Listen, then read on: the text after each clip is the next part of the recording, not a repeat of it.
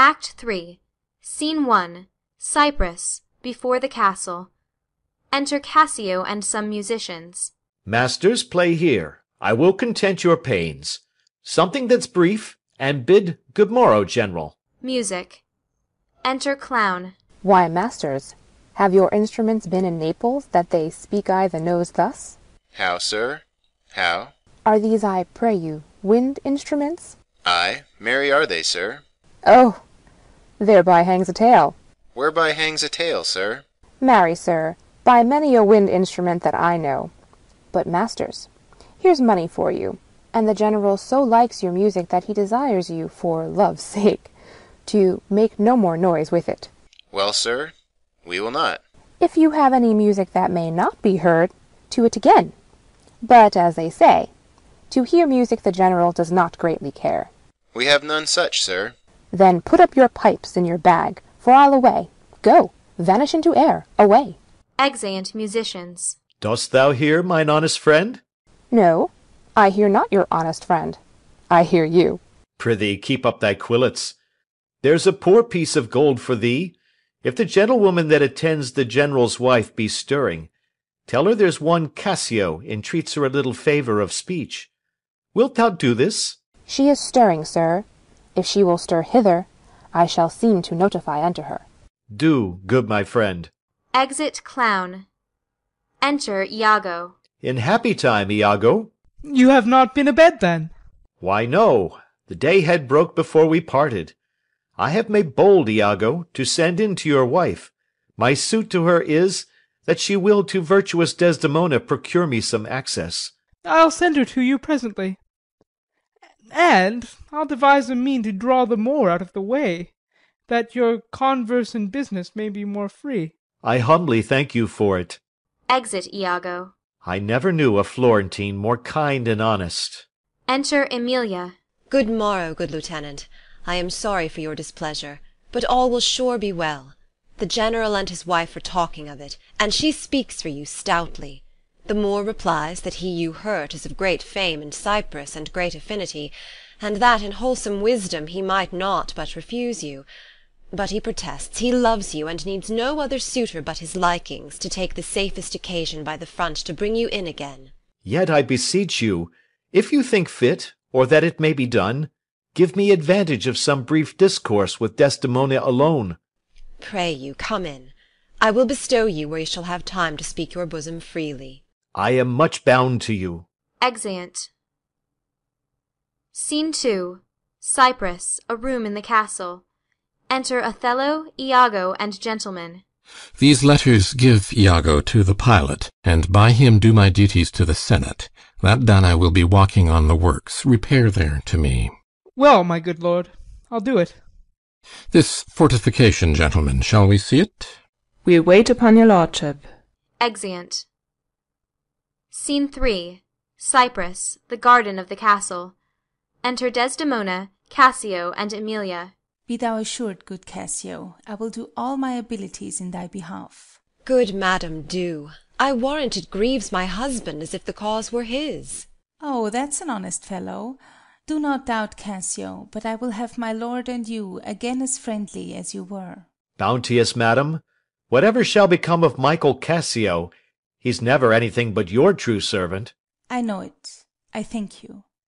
You do love my lord, you have known him long, and be you well assured he shall in strangeness stand no farther off than in a politic distance. Ay, but lady, that policy may either last so long, or feed upon such nice and waterish diet, or breed itself so out of circumstance, that, I being absent, and my place supplied, my general will forget my love and service. Do not doubt that. Before Emilia here, I give thee warrant of thy place. Assure thee, if I do vow a friendship, I'll perform it to the last article.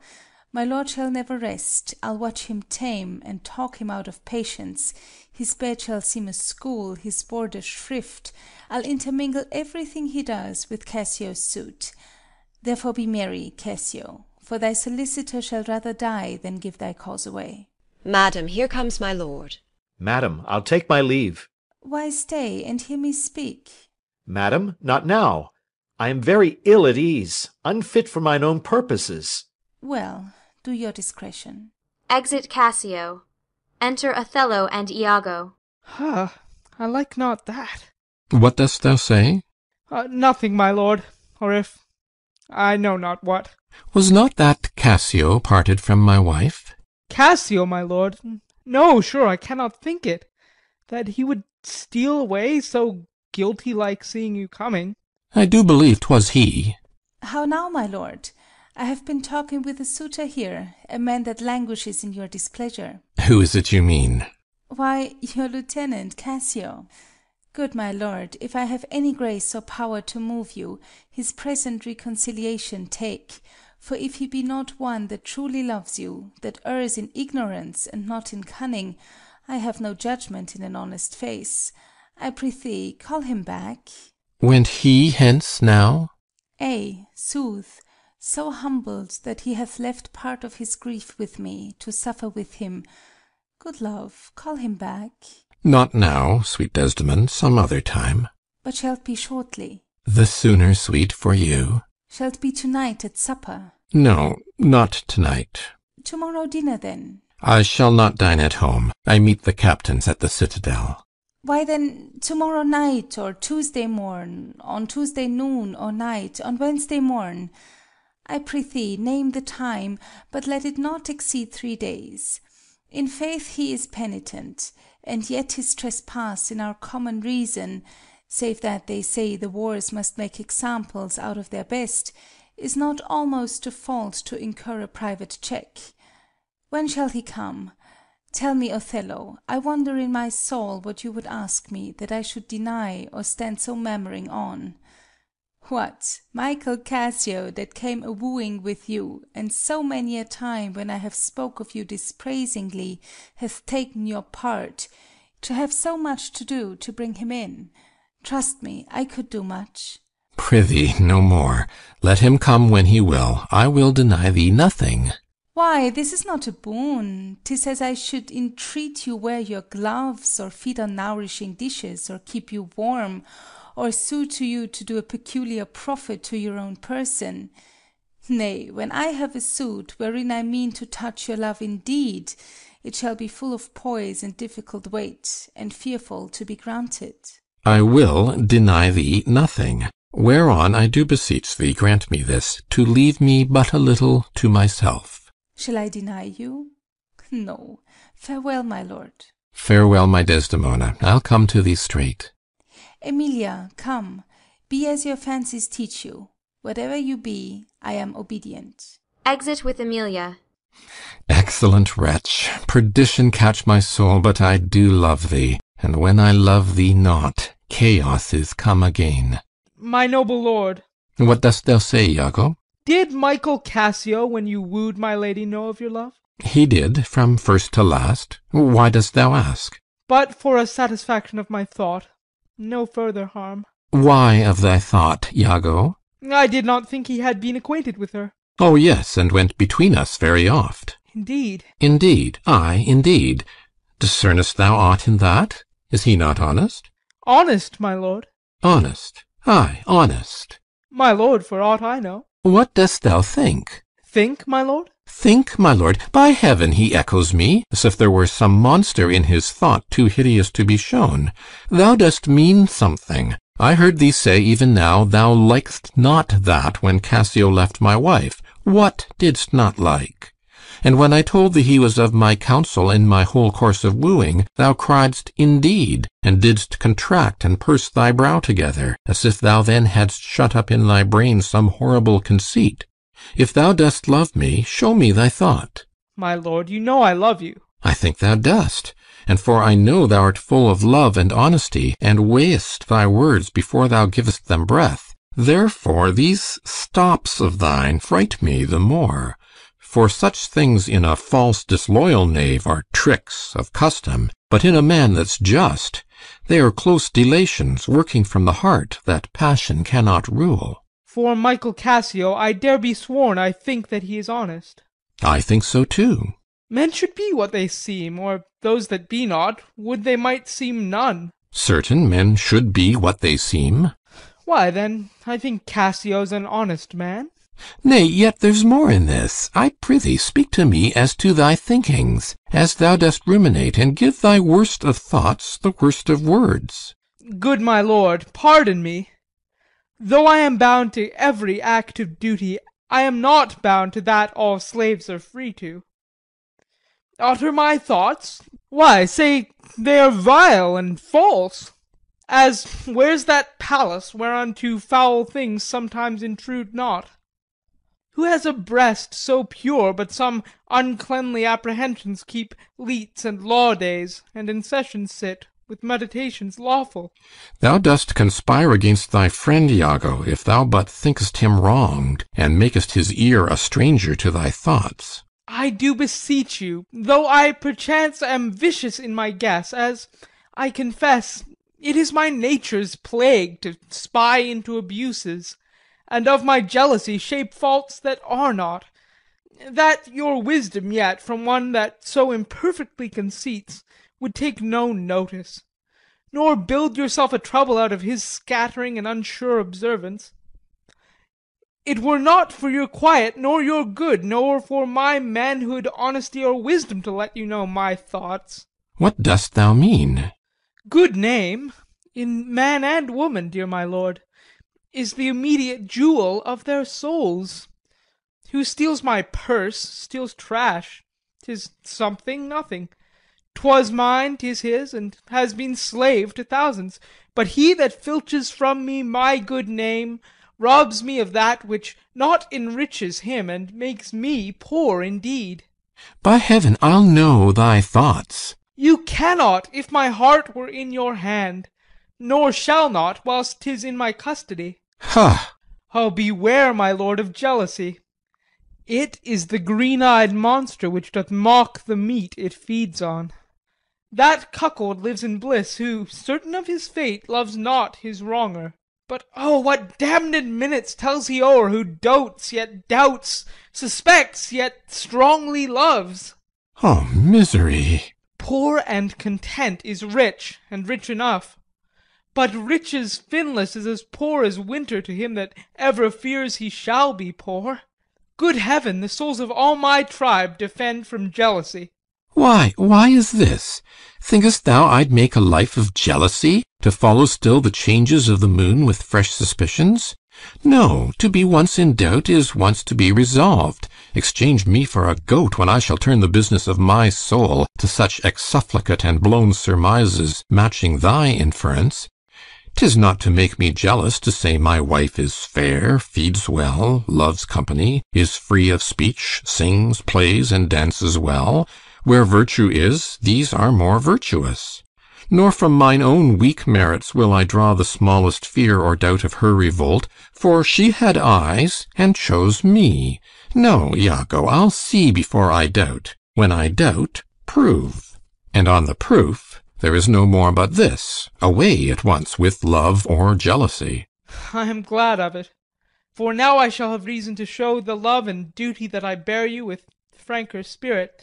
Therefore, as I am bound, receive it from me. I speak not yet of proof. Look to your wife. Observe her well with Cassio. Wear your eye thus, not jealous nor secure. I would not have your free and noble nature out of self-bounty be abused. Look to it. I know our country disposition well. In Venice they do let heaven see the pranks they dare not show their husbands. Their best conscience is not to leave undone, but keep unknown. Dost thou say so? She did deceive her father, marrying you. And when she seemed to shake and fear your looks, she loved them most. And so she did. Why, go to, then. She that so young could give out such a seeming, to seal her father's eyes up close as oak, he thought 'twas witchcraft. But I am much to blame. I humbly do beseech you of your pardon for too much loving you. I am bound to thee forever. I see this hath a little dashed your spirits. Not a jot, not a jot. Trust me, I fear it has. I hope you will consider what is spoke comes from my love. But I do see you moved. I am to pray you not to strain my speech to grosser issues, nor to larger reach than to suspicion. I will not. Should you do so, my lord, my speech should fall into such vile success, which my thoughts aimed not. Cassio's my worthy friend. My lord, I see you're moved. No, not much moved. I do not think but Desdemona's honest. Long live she so, and long live you to think so. And yet, how nature, erring from itself. Ay, there's the point, as, to be bold with you, not to affect many proposed matches of her own clime, complexion, and degree, whereto we see in all things nature tends. Faugh! One may smell in such a will most rank, foul disproportion, and thoughts unnatural. But pardon me, I do not in position distinctly speak of her, though I may fear her will, recoiling to her better judgment, may fail to match you with her country forms, and happily repent. Farewell, farewell. If more thou dost perceive, let me know more. Set on thy wife to observe. Leave me, Iago. Going. My lord, I take my leave. Why did I marry? This honest creature doubtless sees and knows more, much more, than he unfolds. Returning. My lord, I would I might entreat your honour to scan this thing no further. Leave it to time. Though it be fit that Cassio have his place, for sure he fills it up with great ability, yet if you please to hold him off a while, you shall by that perceive him and his means. Note if your lady strain his entertainment with any strong or vehement importunity. Much will be seen in that. In the meantime, let me be thought too busy in my fears, as worthy cause I have to fear I am. And hold her free, I do beseech your honour. Fear not my government. I once more take my leave. Exit. This fellow's of exceeding honesty, and knows all qualities, with a learned spirit, of human dealings. If I do prove her haggard, though that her jesses were my dear heartstrings, I'd whistle her off and let her down the wind to prey at fortune. Haply, for I am black, and have not those soft parts of conversation that chamberers have, or for I am declined into the vale of years. Yet that's not much. She's gone. I am abused, and my relief must be to loathe her. Oh, curse of marriage, that we can call these delicate creatures ours, and not their appetites. I had rather be a toad and live upon the vapour of a dungeon than keep a corner in the thing I love for others' uses. Yet 'tis the plague of great ones. Prerogatived are they less than the base. 'Tis destiny unshunnable like death. Even then this forked plague is fated to us when we do quicken. Desdemona comes. If she be false, oh, then heaven mocks itself. I'll not believe it. Re-enter Desdemona and Emilia. How now, my dear Othello? Your dinner and the generous islanders by you invited do attend your presence. I am to blame. Why do you speak so faintly? Are you not well? I have a pain upon my forehead, here. Faith, that's with watching. 'Twill away again. Let me but bind it hard. Within this hour it will be well. Your napkin is too little. He puts the handkerchief from him, and she drops it. Let it alone. Come, I'll go in with you. I am very sorry that you are not well. Exeunt Othello and Desdemona. I am glad I have found this napkin. This was her first remembrance from the moor. My wayward husband hath 100 times wooed me to steal it, but she so loves the token, for he conjured her she should ever keep it, that she reserves it evermore about her to kiss and talk to. I'll have the work ta'en out and give it Iago. What he will do with it, heaven knows, not I. I nothing but to please his fantasy. Re-enter Iago. How now? What do you here alone? Do not you chide. I have a thing for you. A thing for me? It is a common thing. Huh? To have a foolish wife. Oh, is that all? What will you give me now for that same handkerchief? What handkerchief? What handkerchief? Why, that the Moor first gave to Desdemona, that which so often you did bid me steal. Hast stolen it from her? No, faith, she let it drop by negligence, and to the advantage, I being here took it up. Look, here it is. A good wench. Give it me. What will you do with't, that you have been so earnest to have me filch it? Snatching it. Why, what's that to you? If it be not for some purpose of import, give it me again. Poor lady shall run mad when she shall lack it. Be not act known on't. I have use for it. Go, leave me. Exit Emilia. I will in Cassio's lodging lose this napkin, and let him find it. Trifles light as air are to the jealous confirmations strong as proofs of holy writ. This may do something. The more already changes with my poison. Dangerous conceits are in their natures poisons, which at the first are scarce found to distaste, but with a little act upon the blood burn like the mines of sulphur. I did say so. Look where he comes. Not poppy, nor mandragora, nor all the drowsy syrups of the world shall ever medicine thee to that sweet sleep which thou owedst yesterday. Re-enter Othello. False to me. Why, how now, General? No more of that. Avaunt, begone, thou hast set me on the rack. I swear 'tis better to be much abused than but to know it a little. How now, my lord? What sense had I of her stolen hours of lust? I saw it not, thought it not, it harmed not me. I slept the next night well, was free and merry. I found not Cassio's kisses on her lips. He that is robbed, not wanting what is stolen, let him not know it, and he's not robbed at all.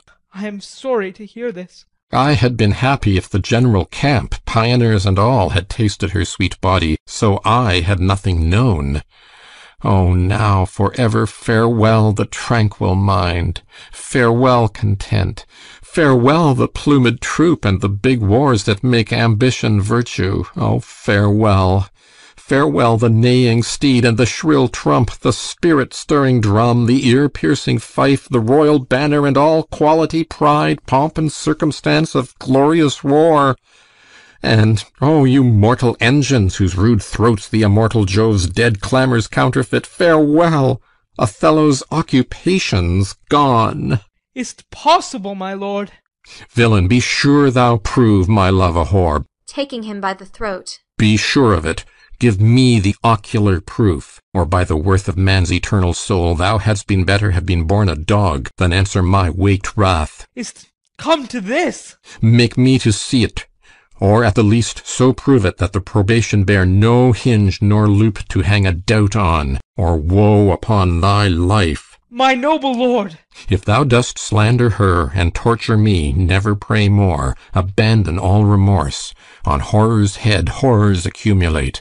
Do deeds to make heaven weep, all earth amazed. For nothing canst thou to damnation add greater than that. Oh, grace! Oh, heaven defend me! Are you a man? Have you a soul or sense? God be with you! You take mine office! Oh, wretched fool that lives to make thine honesty a vice! Oh, monstrous world! Take note, take note! Oh, world, to be direct and honest is not safe! I thank you for this profit, and from thence I'll love no friend, since love breeds such offence. Nay, stay, thou shouldst be honest. I should be wise, for honesty's a fool, and loses that it works for. By the world, I think my wife be honest, and think she is not. I think that thou art just, and think thou art not. I'll have some proof. Her name, that was as fresh as Dian's visage, is now begrimed and black as mine own face. If there be cords or knives, poison or fire or suffocating streams, I'll not endure it. Would I were satisfied. I see, sir, you are eaten up with passion. I do repent me that I put it to you. You would be satisfied? Would, nay, I will. And may. But how? How satisfied, my lord?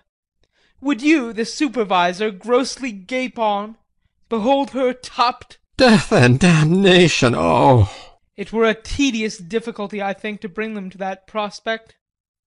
Damn them, then, if ever mortal eyes do see them bolster more than their own. What then? How then? What shall I say? Where's satisfaction?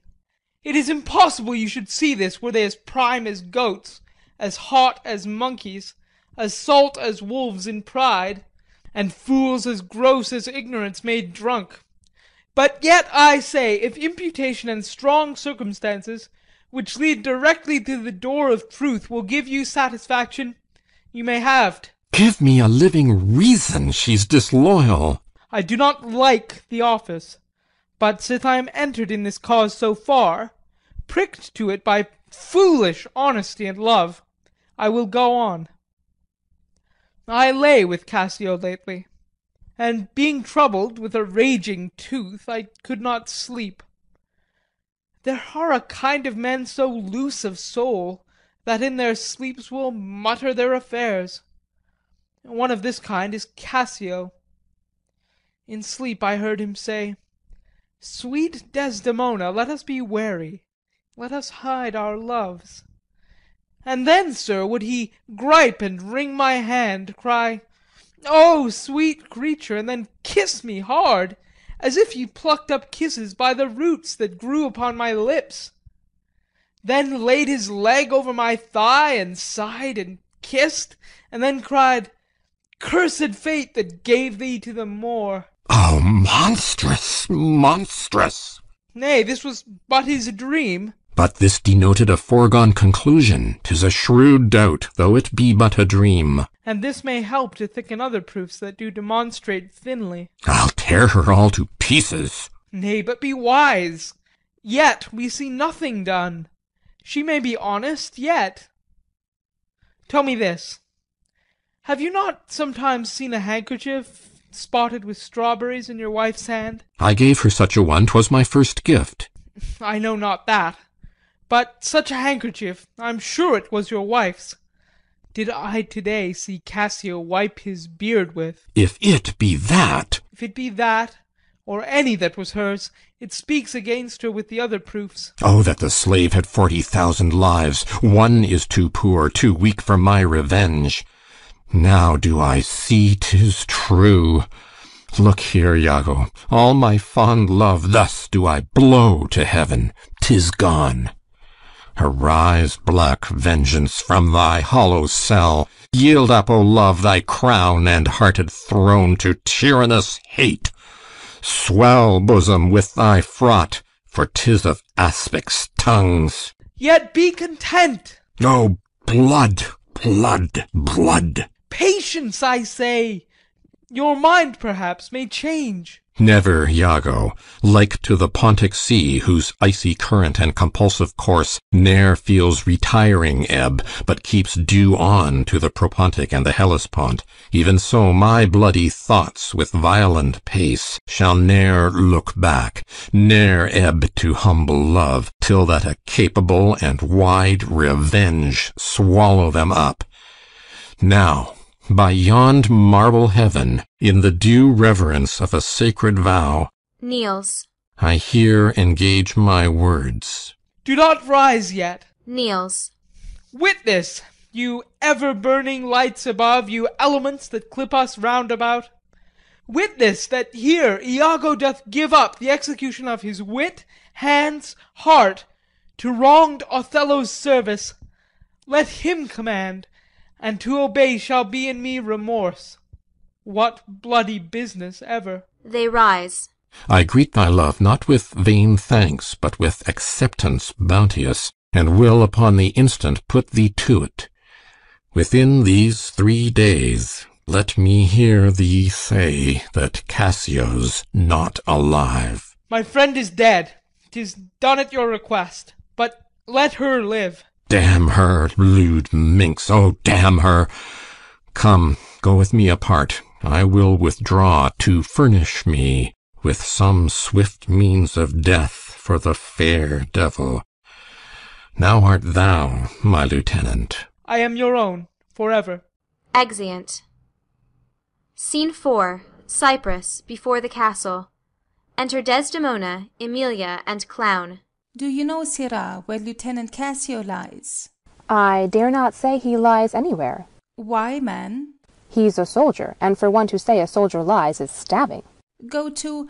where lodges he? To tell you where he lodges is to tell you where I lie. Can anything be made of this? I know not where he lodges, and for me to devise a logic and say he lies here or he lies there, were to lie in mine own throat. Can you inquire him out, and be edified by report? I will catechize the world for him, that is, make questions and by them answer. Seek him, bid him come hither, tell him I have moved my lord on his behalf, and hope all will be well. To do this is within the compass of man's wit, and therefore I will attempt the doing it. Exit. Where should I lose that handkerchief, Emilia? I know not, madam. Believe me, I had rather have lost my purse full of cruzados, and but my noble Moor is true of mind, and made of no such baseness as jealous creatures are, it were enough to put him to ill thinking. Is he not jealous? Who, he? I think the sun where he was born drew all such humours from him. Look where he comes. I will not leave him now till Cassio be called to him. Enter Othello. How is't with you, my lord? Well, my good lady. Aside.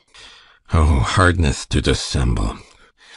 How do you do, Desdemona? Well, my good lord. Give me your hand. This hand is moist, my lady. It yet hath felt no age, nor known no sorrow. This argues fruitfulness and liberal heart. Hot, hot and moist. This hand of yours requires a sequester from liberty. Fasting and prayer, much castigation, exercise devout.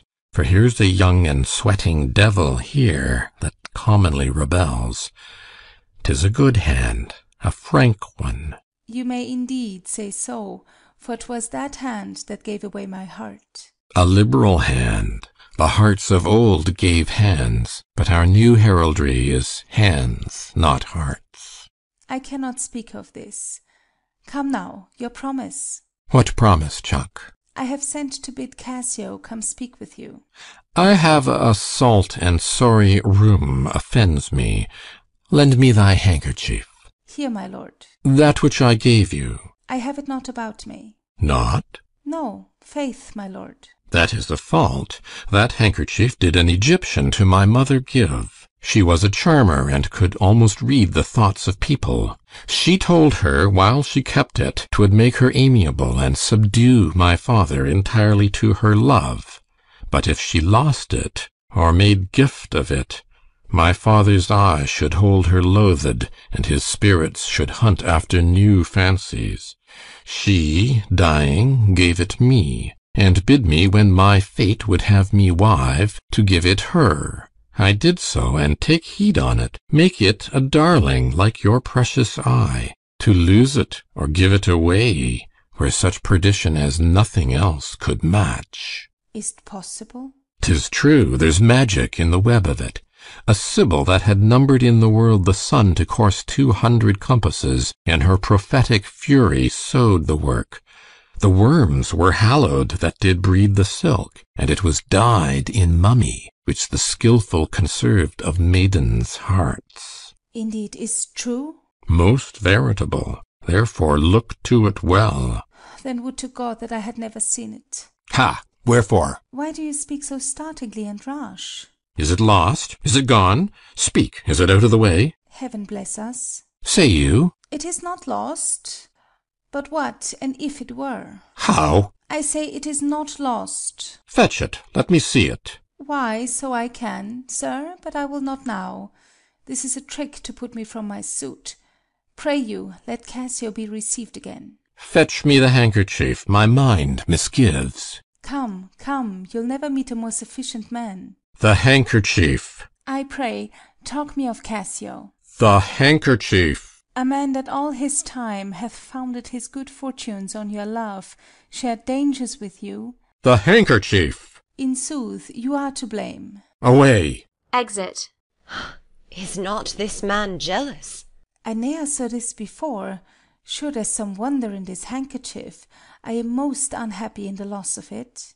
'Tis not a year or two shows us a man. They are all but stomachs, and we all but food. They eat us hungerly, and when they are full, they belch us. Look you, Cassio and my husband. Enter Cassio and Iago. There is no other way. 'Tis she must do it. And lo, the happiness! Go and importune her. How now, good Cassio? What's the news with you? Madam, my former suit. I do beseech you that by your virtuous means I may again exist, and be a member of his love, whom I, with all the office of my heart, entirely honour. I would not be delayed. If my offence be of such mortal kind, that not my service past, nor present sorrows, nor purposed merit in futurity can ransom me into his love again, but to know so must be my benefit. So shall I clothe me in a forced content, and shut myself up in some other course, to fortune's alms. Alas, thrice gentle Cassio, my advocation is not now in tune. My lord is not my lord, nor should I know him were he in favour as in humour altered. So help me every spirit sanctified, as I have spoken for you all my best, and stood within the blank of his displeasure for my free speech. You must awhile be patient. What I can do, I will, and more I will than for myself I dare. Let that suffice you. Is my lord angry? He went hence but now, and certainly in strange unquietness. Can he be angry? I have seen the cannon when it hath blown his ranks into the air, and like the devil from his very arm puffed his own brother. And can he be angry? Something of moment, then. I will go to meet him. There is matter in it, indeed, if he be angry. I prithee, do so. Exit Iago. Something sure of state, either from Venice or some unhatched practice made demonstrable here in Cyprus to him, hath puddled his clear spirit, and in such cases men's natures wrangle with inferior things, though great ones are their object. 'Tis even so, for let our finger ache, and it induce our other healthful members even to that sense of pain. Nay, we must think men are not gods, nor of them look for such observancy as fits the bridal. Beshrew me much, Emilia, I was, unhandsome warrior as I am, arraigning his unkindness with my soul. But now I find I had suborned the witness, and he's indicted falsely. Pray heaven it be state matters as you think, and no conception nor no jealous toy concerning you. Alas the day, I never gave him cause. But jealous souls will not be answered so. They are not ever jealous for the cause, but jealous for they are jealous. 'Tis a monster begot upon itself, born on itself. Heaven keep that monster from Othello's mind. Lady, amen. I will go seek him. Cassio, walk hereabout. If I do find him fit, I'll move your suit, and seek to effect it to my uttermost. I humbly thank your ladyship. Exeunt Desdemona and Emilia. Enter Bianca. Save you, friend Cassio. What make you from home? How is it with you, my most fair Bianca? In faith, sweet love, I was coming to your house. And I was going to your lodging, Cassio. What, keep a week away? 7 days and nights? 8 hours? And lovers' absent hours, more tedious than the dial 8 times? Oh, weary reckoning! Pardon me, Bianca. I have this while with leaden thoughts been pressed, but I shall in a more continuate time strike off this score of absence. Sweet Bianca, Giving her Desdemona's handkerchief. take me this work out. Oh, Cassio, whence came this? This is some token from a newer friend. To the felt absence now I feel the cause. Is it come to this? Well, well. Go to, woman! Throw your vile guesses in the devil's teeth from whence you have them. You are jealous now that this is from some mistress, some remembrance. No, in good troth, Bianca. Why, whose is it? I know not neither. I found it in my chamber. I like the work well. Ere it be demanded, as like enough it will, I'd have it copied. Take it, and do it, and leave me for this time. Leave you? Wherefore? I do attend here on the general, and think it no addition, nor my wish, to have him see me womaned. Why, I pray you? Not that I love you not. But that you do not love me.